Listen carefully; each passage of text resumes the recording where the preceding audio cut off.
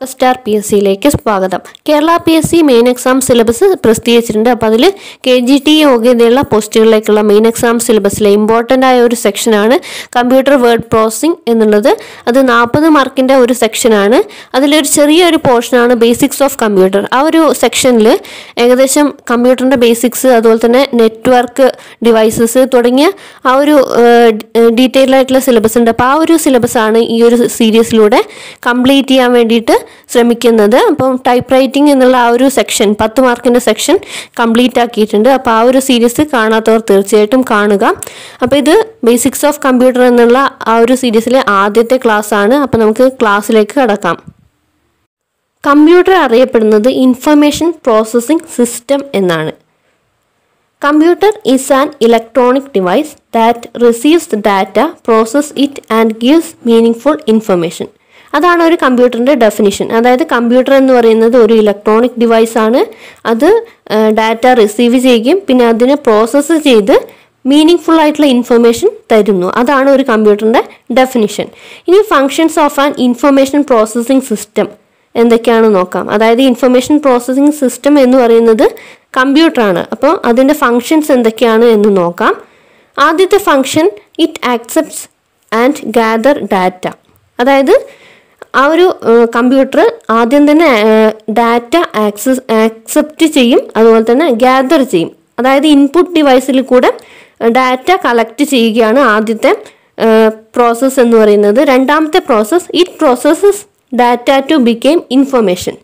അതായത് പ്രോസസ്സിംഗ് എന്നുള്ള ഈ ഒരു സ്റ്റെപ്പാണ് രണ്ടാമത്തെ സ്റ്റെപ്പ്. അതായത് ആ കളക്ട് ചെയ്ത ഇൻപുട്ട് ഡിവൈസിലൂടെ കളക്ട് ചെയ്ത ഡാറ്റേനെ പ്രോസസ്സ് ചെയ്ത് ഇൻഫർമേഷൻ ആക്കുക എന്നുള്ളതാണ് രണ്ടാമത്തെ സ്റ്റെപ്പ്. മൂന്നാമത്തെ സ്റ്റെപ്പ് എന്ന് പറയുന്നത് it stores data and information. അതായത് ആ കളക്ട് ചെയ്ത ഡാറ്റയും അതുപോലെ തന്നെ പ്രോസസ്സ് ചെയ്ത്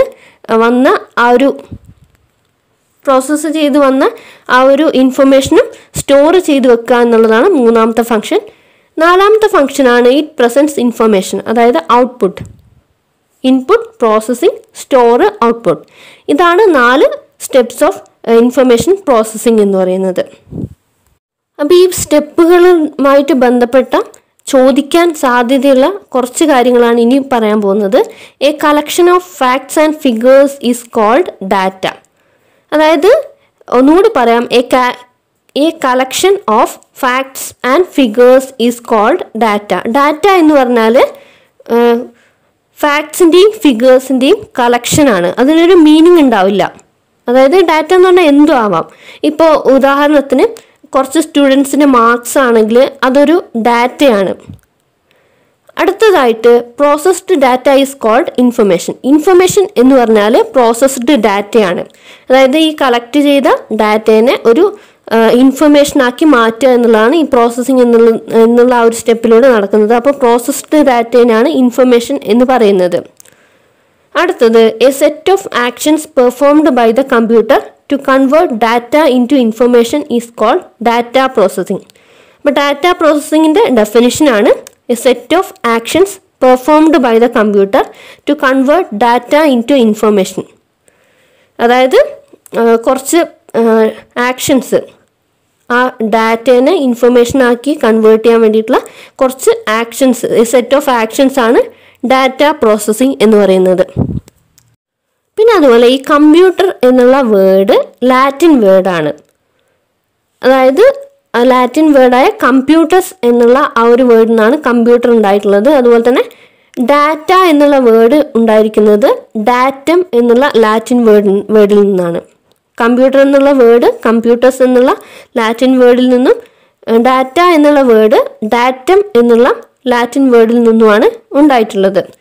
ഇനി കുറച്ച് കമ്പ്യൂട്ടറിൻ്റെ ക്യാരക്ടറിസ്റ്റിക്സ് നോക്കാം. Characteristics of computer: accuracy, storage, diligence, speed, capacity, reliability, വേഴ്സാറ്റിലിറ്റി, automation.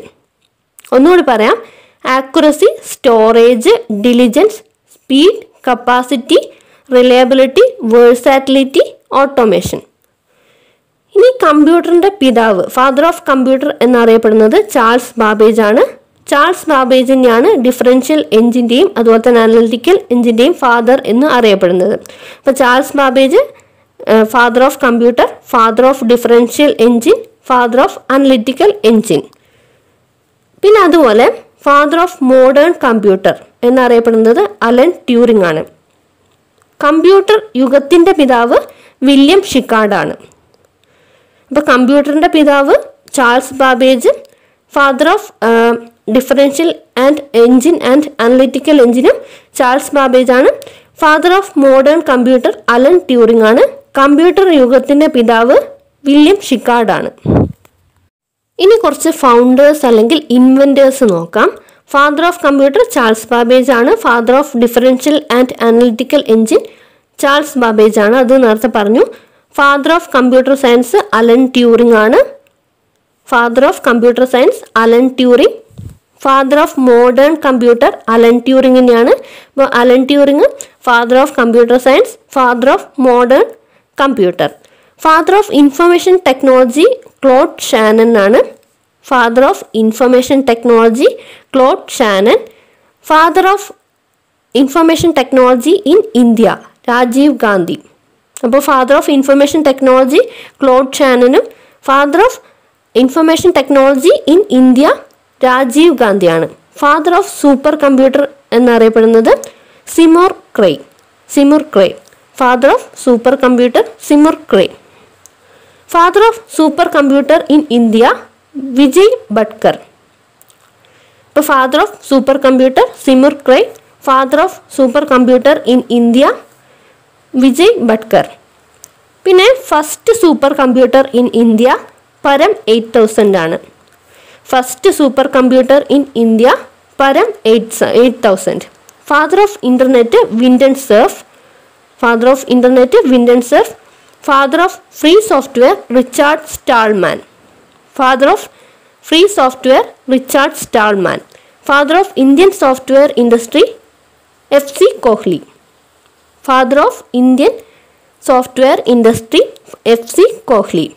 Father of binary code Eugene Paul Curtis. Father of binary code Eugene Paul Curtis. Father of artificial intelligence John മെക്കാർത്തി.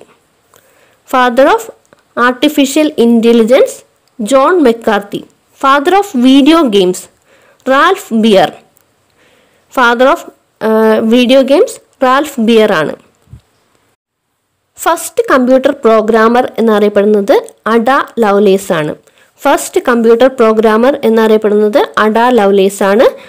Founder of C language Dennis Ritchie ആണ് founder of C language. Founder of C++ language ജെയിം സ്ട്രോസ്റ്റപ്പ്.